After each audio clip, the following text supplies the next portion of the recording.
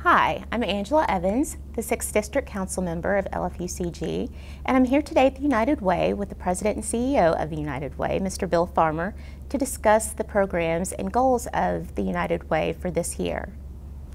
So thank you, Mr. Farmer, for welcoming me and speaking, being willing to speak with us today about the programs. Can you tell us what is going on at the United Way? Sure. Well, first of all, welcome to the United Way, and this is your first inaugural program, and I am honored to be your first guest. Regarding the United Way, we're working on some amazing things here. Let me just tell you that our goal is to empower people to live their best lives, and so we have been working very diligently over the last year or so on some new initiatives and projects that I'd love to chat with you about. Okay, and tell us what are the new initiatives and how are they different from what you've previously done in years past? Sure. Well, we've been in this community nearly 100 years, a century, and we were known primarily as a fundraising organization. And what's happened over the past few years, and I suspect because of the recession, is that people were asking for even more accountability. People wanted to know how much money we raised, but more importantly, how many lives we impacted. And so we've been working on initiatives to try to impact more and more people to move them out of long-term poverty to self-sufficiency. Okay, and I know you have a new program that you're strongly promoting, the Big, Bold Goal. It is a mouthful to say. And we really debated on that. Okay. The Big, Bold Goal is a derivative of, quite frankly, Big Blue Nation. Okay. One of the things that we know about Lexington and Central Kentucky is that rankings and ratings are very important to us. Just take a look at this last basketball season. And so what we've tried to do is incorporate our work into the culture of the region, the culture of Lexington, where we are focused on how we can become the #1 learning community in America. Just as the basketball team was rated #1 in America for basketball, we think that we ought to have a big initiative that we, Central Kentucky, but specifically Lexington, should be #1 in learning. Okay, and so what does that look like for the community, being #1 in learning? Well, what it really means is that, excuse me, that what we have to do is focus a lot on education. And we do have a lot of initiatives associated with education. But one of the things that we've learned is that before you can really start addressing education and learning issues, you have to make sure that we've taken care of basic needs, because if people are hungry or homeless, you can't really encourage them to learn at the highest level possible. Right. And if we don't have greater financial stability, often what happens is that poverty occurs because people make some decisions that they wish they could make differently. And so one of the things that we're doing is trying to help provide more and more information so people can make the right decisions at the very beginning. Okay. So we're working on basic services, financial stability, and then we have some major initiatives associated with education. Okay. And so how would the program help an adult versus a child? What are those, how do those two services look differently for? Well, as it relates to, say, for instance, our financial stability, we have a service called 211. It's a Health and Human Services hotline. So if you're in trouble and you don't know where to turn, just call 211. Okay. So let's assume that you're underemployed or you're unemployed, and you call 211. We actually fund agencies in our community that provide job training.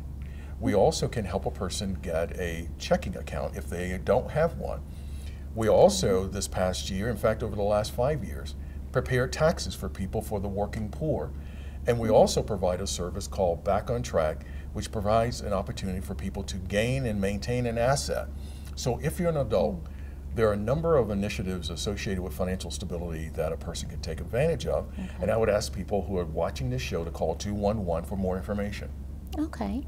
So, and what do the programs for children? You mentioned education. What's going on, specific programs in schools or just generally with different public service agencies? Or? Sure. Well, our partnering agencies, whether it's financial stability or education or any of our initiatives, are very important. We have to have this. And one of the things about the Big Bold Goal is that this is a community challenge. It is not a United Way challenge. Okay. So as we talk about schools, let's just have a real serious, courageous kind of conversation about them. First of all, we live in the 10th smartest place in the country to live, in Lexington, Kentucky. The census data indicates that over 40% of all adult residents have an associate's degree or greater. Yet 54%, over half of our children, are on free or reduced lunch. And based on testing, test scores in Kentucky, the worst rated elementary school in the Commonwealth is in Lexington. And so we have some major issues that we have to address from a health and human services perspective. And so from an education perspective, what we're attempting to do is to focus more attention on how we can drive long-term poverty down by focusing on education. When we're discussing the Big Bold Goal, what the Big Bold Goal really is for our region is to reduce the number of struggling families in our community by 10,000 by the year 2020. So that's the whole nature of the Big Bold Goal and the things that we do. Okay. So when talking about the Big Bold Goal, what resources are you using, and how can viewers or anyone in Lexington who wants to help, how can they help in reaching that goal? 'Cause that's a lofty goal. It is a lofty goal, but it goes back to the culture of this community. The lofty goal before was that the basketball team would be undefeated for the entire year. So why can't we have a lofty goal as it relates to the education of our children? So I think that the biggest issue that we're trying to do regarding addressing this is that there are three things we need.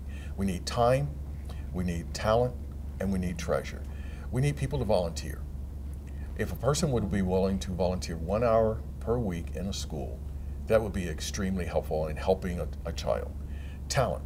Whatever you bring to the equation as to what you can do to help children in schools, that's important. Whether you're a truck driver or whether you have a PhD, that will be important.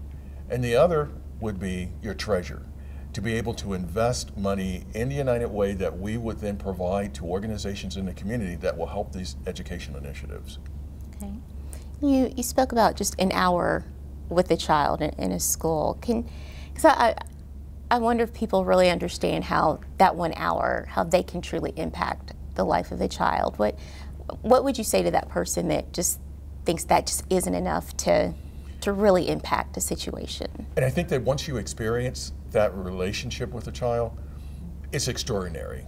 I've been over to a number of schools and visited them. And what happens is that you develop a bond that quite frankly, if you don't work with the child, that bond becomes broken. That the student looks forward to having you there, it makes their day, and if you're not there, there is a discernible difference in the way that the child responds in school. So it almost becomes like a surrogate grandparent or aunt or uncle, and that you develop this kind of special relationship with the child.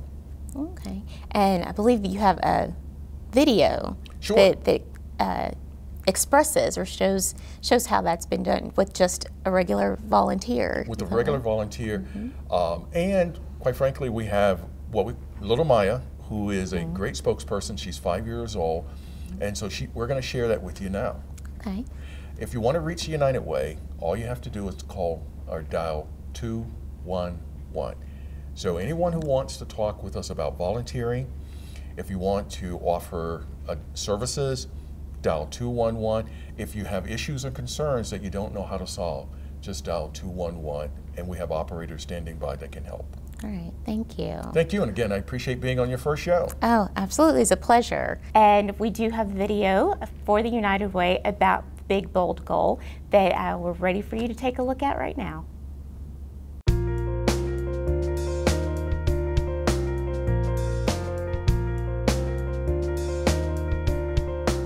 I like to play with my brother. And I like to play with my little kitchen. I like to paint. The most thing I like to do is learn and play with my friends at school. I like to learn my numbers. 1 + 1 = 2. What's subtraction?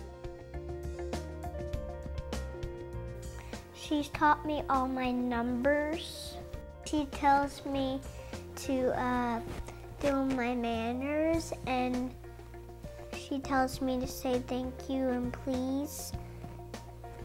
No, thank you. Mommy says it's important to go to school. It matters that I take care of my brother, and I'm always there for him. And my sister's always there for me and my brother. And Mommy's there for us.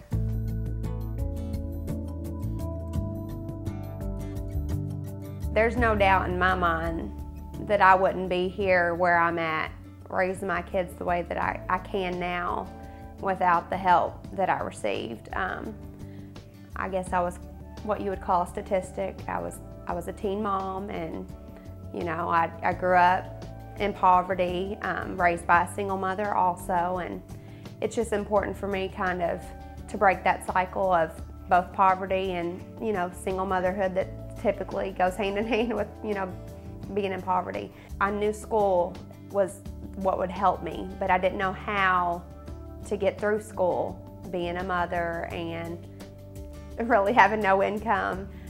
So I just started seeking out programs, and United Way, you know, partnered with like basically every program that I used to get through school. And then I found the career that I wanted, and I just, from there, it was no turning back. Family, of course, and to love other people and to show help and love to people. The two things that people can't take from you is your self-respect and your education. You know, that's what I tell them a lot, that, you know, that's just really important, that to love yourself, and you can never have too much education.